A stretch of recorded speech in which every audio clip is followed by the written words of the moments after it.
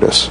Do you find, I mean, having come to this part, you know, the year after playing Hamlet, I mean, do you feel that there are strong parallels? I mean, it's very interesting. It's a similar situation here. Someone wrestling with, I don't know, the morality, the ethics, or even the practicality of killing a king. And in the case of Brutus and Caesar, I mean, they're kind of friends too, aren't they? Well, and that's a big part of it, is that Brutus is at great lengths to let us know that he's a great friend of Caesar. Yeah. So it's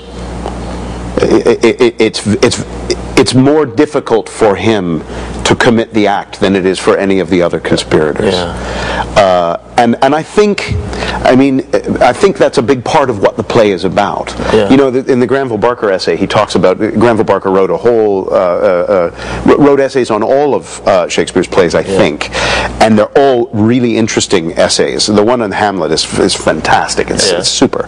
But the one on Caesar, he tries to sort of distill the theme of the play, and he says, sort of, he was quite a brilliant man, and he just says, the theme of Julius Caesar is, if you think you can avoid evil by committing evil, do it and watch what happens. You know, which is actually, that's very much what happens in the plot. You know, that in this kind of an attempt to eradicate the problem, they create another much bigger problem. And I won't ruin it for you by telling you what the problem is, because there are a number of things that happen in the later part of the play that are quite interesting, and that a lot of people don't know, as opposed to the assassination of Caesar, which is, as you say, is very well known. But I would agree that the play itself is not, it's such a, it evokes one of the most profound questions of our time, and of any time for that matter. Like, I was thinking this as I was watching the news last night in the recent coming to light, something that most of us kind of knew anyway, or suspected, that the torture was used in the last number of years in the latest administration, not the present administration, but the latest one, in the United States. And that question of when, you know, how we always think of violence as being something, as a means to an end, and but violence always has remarkable outcome. I mean, no matter what side you're on, you know, like, forget evil dictatorships or something, or terrorism. Talk about, you know, even just societies, societies that base themselves in democracy. They still end up doing, you know, perpetrating action which ultimately has consequences. Dropping the bomb, you know, ultimately maybe saving the world or bringing about the end of a war, but at the same time, the repercussions of that we still carry to this day, including just the personal, the guilt. I think that this play is, it's not a political play per se. It is a personal play. It's the personal ramifications of that. It's certainly not a political play in the way that George Bernard Shaw's plays, political plays, are political plays, in which arguments are, you know, they're very much theater of intellect. Julius Caesar is not theater of intellect. Julius Caesar is theater of passion and emotion, and that's what drives the play, is the emotional lives of the character. It's sometimes easy to forget that, particularly if you read the play in a kind of scholastic way, because there's lots of things to attach yourselves to. You know, the central figures, the historic figures of Caesar himself and of Brutus and of Mark Antony. You can sort of fall in love with the history of it and forget that the play is very much about human beings. And that's what I mean when talking about you know, Brutus on the way to Hamlet, and Macker's being Macbeth. Actors are superstitious. We don't like to say the name Macbeth. Don't like to say name. Don't tell Comfior that we spoke it in this building. But of course, you know, when you're doing it, you have to say it all the time. But anyway, that Brutus is a step on Shakespeare's journey to, you know, in his awesome journey to defining what the human being is, and how the human mind works, and how the ego works, and how the human's perception of the world works, and his perception of himself or herself. So it's, I mean, it's not, as you say, it's not a political play in the sense that Shaw's plays it, in that it's a discussion of political ideas, but but politics, of course, is the background. It's the thing that drives the play in that sense. Would it be, I mean, is it outlandish to say that this might be the first political thriller in literature? You could say so. There's a ghost. At one point. Thriller, you know. Sure.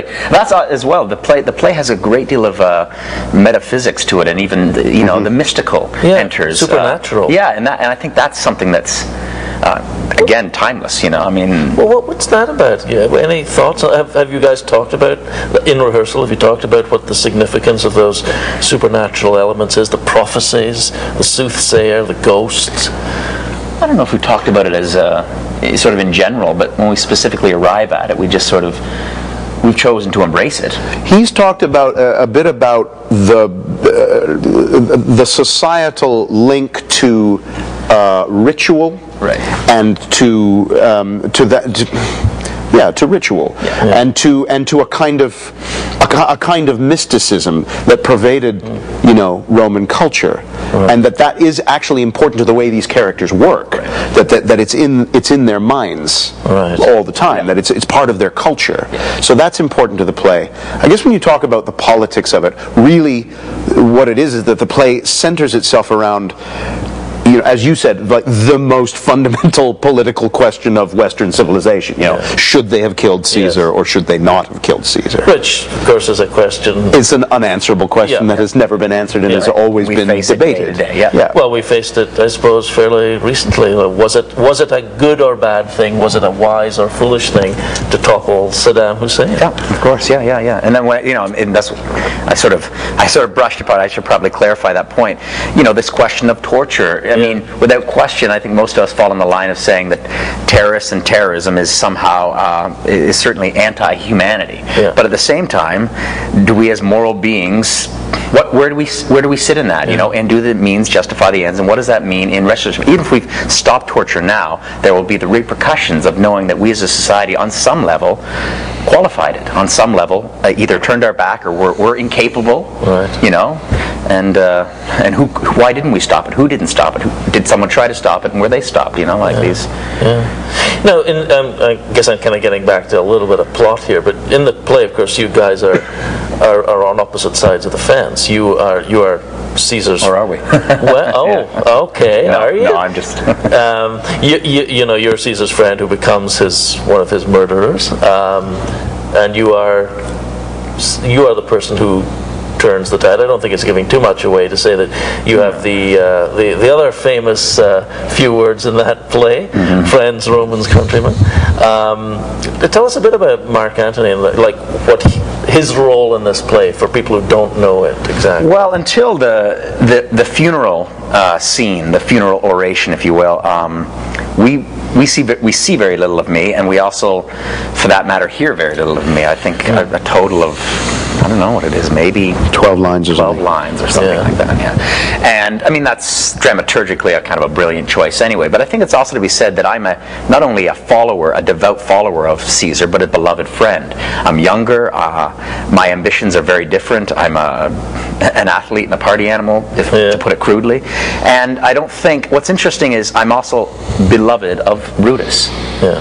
I don't think that respect in terms of who the man is ever really changes, even though I turn about to seek a certain kind of justice for the murder of Caesar. And that's why, I mean, that speech, for example, I didn't read it as a speech. It's a dialogue. It's a dialogue with Rome.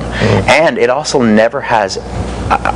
I know the director feels this way, and it's ultimately most interesting for me to at least to attempt to play it this way.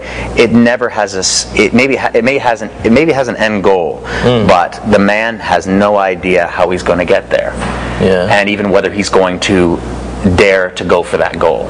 I walk into a very heated crowd, which is very much, in many ways, on the side of the conspirators.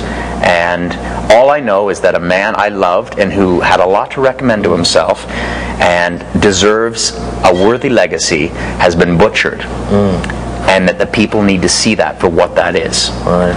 I think that's really where it starts. And then so the way I navigate myself through that crowd is really a dialogue. I have to feel them out as much as they are, feeling